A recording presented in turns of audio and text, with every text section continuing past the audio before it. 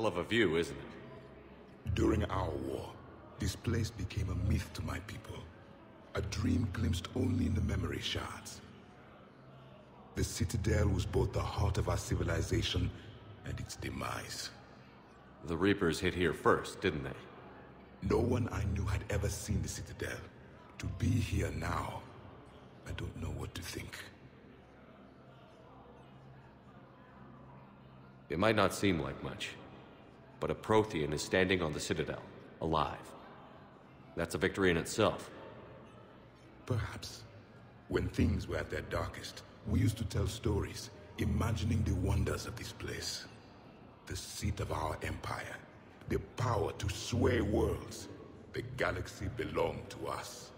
Nowadays, a lot of races have embassies here. It's true then. You share power with the rest? It's not perfect, but it's kept the peace. Most of the time. Pardon me. This one has been listening. This one suspects you are a Prothean.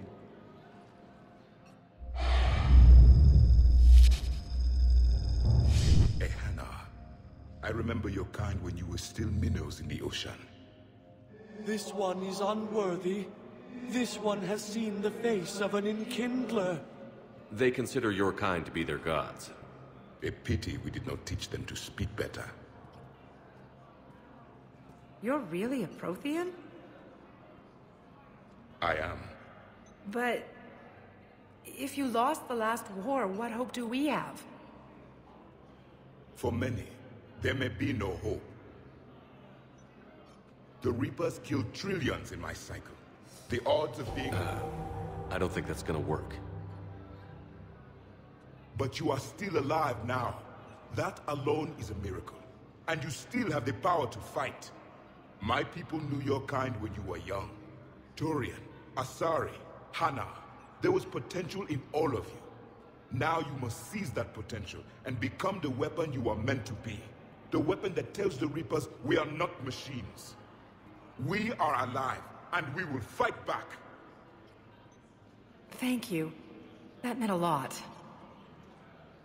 Commander Shepard, it must be an honor to have a Prothean fighting alongside you. He's starting to learn his way around. Javik is one of the best soldiers I've ever seen. The commander is a capable warrior as well. For a human who once lived in caves. Thank you, Commander. I've enjoyed my time here, walking among the young. I will see you back on the Normandy.